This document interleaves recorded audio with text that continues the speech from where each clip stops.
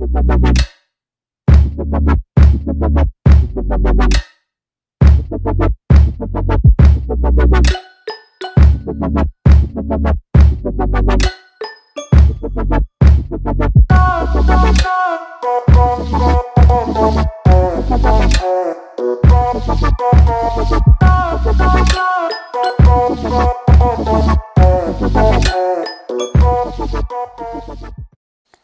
my little rainbows, welcome back to my channel, or welcome if you're new here.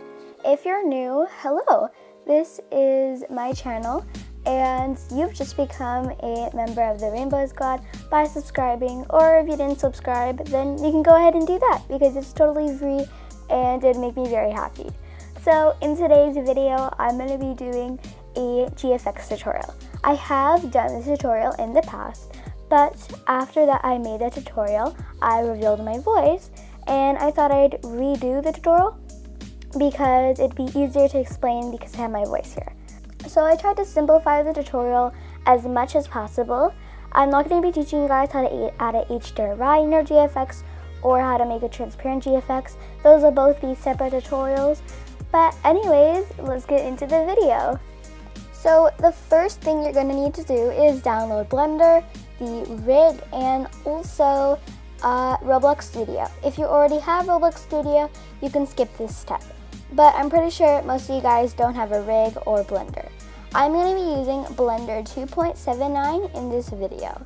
So I will be having a link in the description to a tutorial on how to download Blender 2.79. The reason why I couldn't record this myself was because my recorder for some reason will not record my system folders, which is really weird.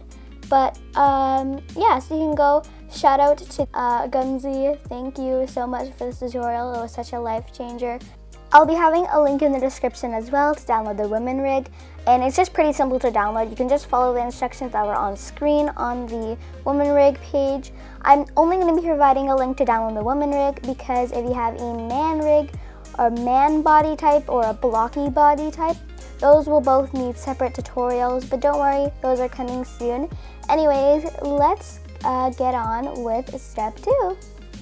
So the first thing you're going to want to be doing is opening up Roblox Studio. Again, the link to download it will be in the description box down below. Go ahead and click the base plate tab right over here, and then you are going to be in this little area, whatever it's called. So you're going to notice some tabs beside you. So if you don't have them, don't worry, we're going to get them in a second. Go ahead and X off of all the tabs to make sure that we can get the correct ones. Next up, go to the View tab and click Explorer, Properties, and Toolbox. And they should appear in these exact places. So now we're going to learn how to get our character. So we're going to go ahead and look at the Toolbox tab. Go ahead and change Models to Plugins. And there should be this thing right here called Load Character. If you don't have it, we can go ahead and search up Load Character. So there's going to be two options, a Robux one and a free one. Go ahead and click the free one. The Robux one will work just fine as well, but we only need the free one today. You're going to want to click the free plugin and it should say install for you. So click that. It says install for me because I already have it. Next up, go to the plugins tab and then click load character. Go ahead and type in your username and make sure spawn at origin has an X on it. This will make sure that your character spawns in the middle of the base plate. Then you can click spawn R6. If you click spawn R15, it's gonna look really weird in Blender, so make sure to go ahead and click spawn R6. So now we have our character. I forgot to explain how to move in Roblox Studio. You can use keys W, A, S, and D, and Q, and E. And you can right click on your mouse to kind of rotate the screen, if that makes sense. So now I'm going to be adding a custom face, which is super happy face, to my avatar. Don't worry if you don't know how to do this, I'll be having a tutorial in the future on how to do so. I just want to add super happy face because I just think it looks really cute on me. So now I'm going to be getting a room model. A room model is a background that will be in your GFX and they're really, really cool. So make sure you change plugins back to models if that is the case. Click the 3 dots and you're going to want to type in a room model creator's username. Don't worry, I'll be listing a few room model creators in the future, and I'll be having a future video on my favorite room model creators. Today I'm going to be typing in my username because I have a room model that I really, really like and I want to use for this video. Once you type it in, there should be like a little character option down below. You can go ahead and click it and then click apply.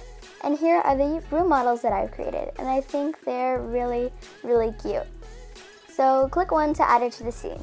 You can also go to the toolbox tab and click on the search bar, and you can search for a specific room model that you'd like.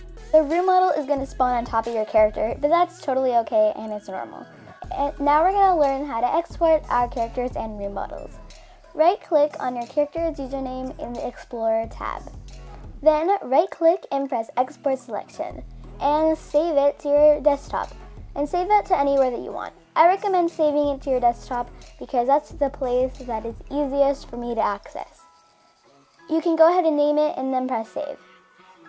Then you can repeat this step for the room model, or you can get some props and do the exact same thing. Next up, you're going to want to open up Blender. So I actually forgot to record this part, so I had to take this from my last tutorial. So this is why it is gray. So it's going to be, Blender is going to be gray for you, but for me it's pink. Only in this scene it is gray because this is from my last tutorial when my Blender wasn't pink.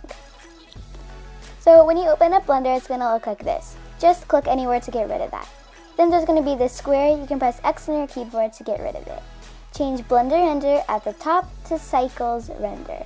Then you're going to want to click File, Open, and then you're going to want to find your rig.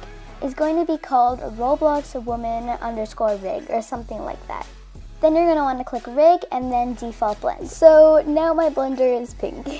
So to move around in Blender, press Shift and F on your keyboard and you'll get a hold of your mouse to move around. You can use keys W, A, and D to move around. You can also use keys Q and E to go up and down. And you can also press Shift to go faster. So now we're going to need to delete the head. So position yourself where the head is, and you can click the screen or press Enter to get a hold of your mouse again. Then select the head and select Delete. And also do the exact same thing for the eyes, tongue, and teeth. So now we have our body. You can go ahead and select one body part, and then we're going to go look at the corner up here until there is a plus button. Then you can go ahead and drag it down, and now we have 2 screens. Go ahead and click the square right here and change it to Node Editor. And it's going to look pretty confusing, but don't worry, I'm here to help you. Go ahead and zoom in with your mouse. If you don't have a mouse, you're just going to have to be pretty precise.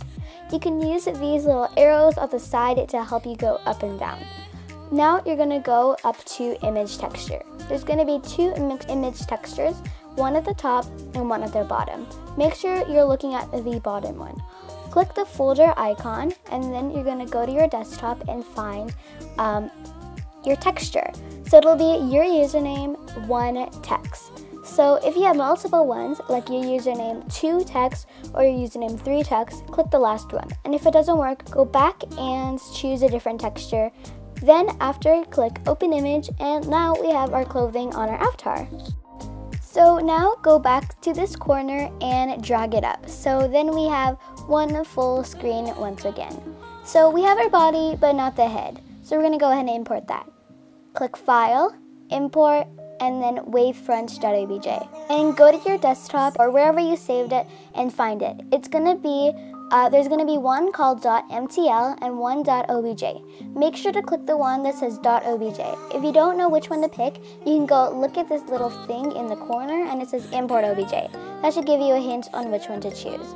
So click the one that says obj and then click import obj. So now we have our body. You can use these little arrows to move the body over because they're kind of combined in one and it's just a little confusing. So you can go ahead and move it over. So now we're going to delete the body parts that are attached to the head.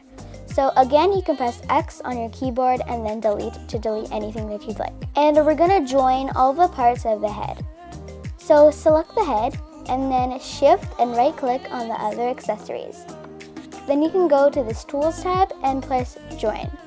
And our head is backwards, so we're gonna need to rotate it. Click Set Origin and then Origin to Geometry. And we're gonna look at the rotation section over here. Select Z and change it to 180. Then you can go ahead and move the head into position. So now we are going to import our room model. This is the exact same process as importing our head, so I'm gonna speed this up. Once you've got it, we're gonna go ahead and move our character up onto the set. So we're going to select one of these squares, circles, or squiggly lines around the body parts. Then press Shift and right click on the head. Use the arrows and rotate tools to move the character up onto where you want them to be positioned. I'm not going to position them exactly where I want it to go, just so that I can have visuals right now. Next up, you can use these squares and circles and like rectangular pieces to move your body parts. For example, this little circle piece right here is to move the arm, and this other circle piece is to move the elbow. You guys can experience with how things move around and stuff, and I'm just going to speed the posing process up. I forgot to mention you could use this little rotate tool right here to move the body parts around. So anyways, let's get on with the speed GFX.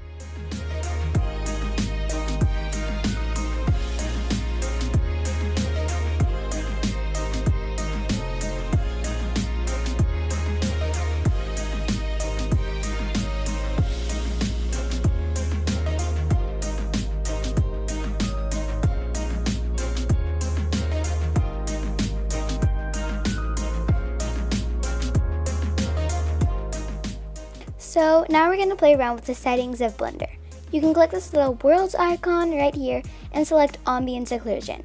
Ambience Occlusion is a preset lighting that will make your GFX brighter automatically. Then go to this little paper icon and click Denoising. This will stop your GFX from having grains and stuff like that. Next up, we're going to be adding a camera. Click Add and then Camera. Then you can click View and then Camera. And you can position your camera wherever you want it to go.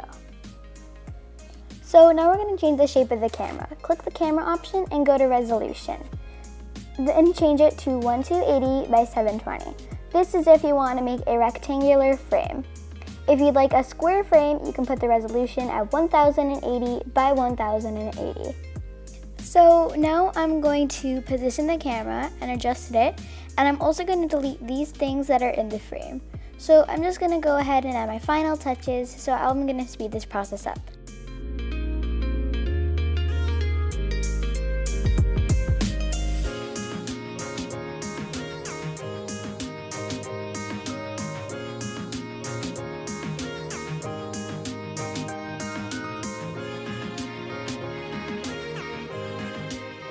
To see what your GFX will look like rendered, click this little red and white ball. Then go ahead and click on Rendered. It's going to look very pixelated, but wait a few moments and it's going to just become a little bit smoother. And you're going to see that Blender will add all these types of shadows, highlights, and it really looks cool. So now that we're done, go ahead and click this little render option and render image. And it'll take a few minutes to render depending on how fast your computer is.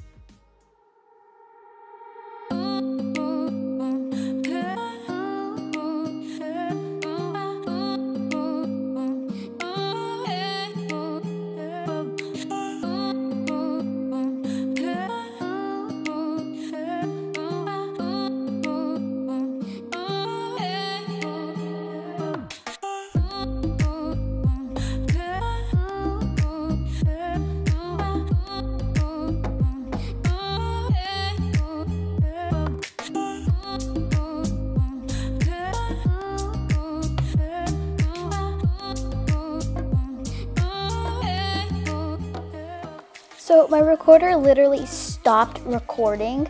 I think it was recording for too long.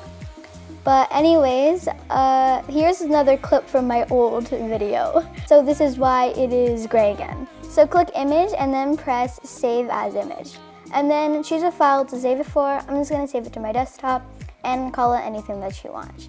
Then when you're done, click save as image, and I recommend checking the folder to see if it's there, and if it's not there, just screenshot it and you can like crop it in your editing software.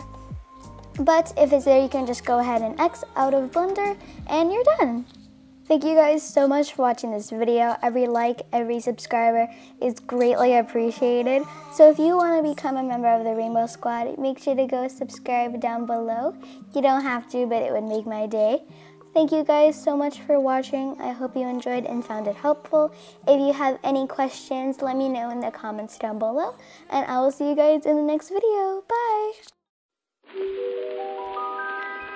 Hey, yo.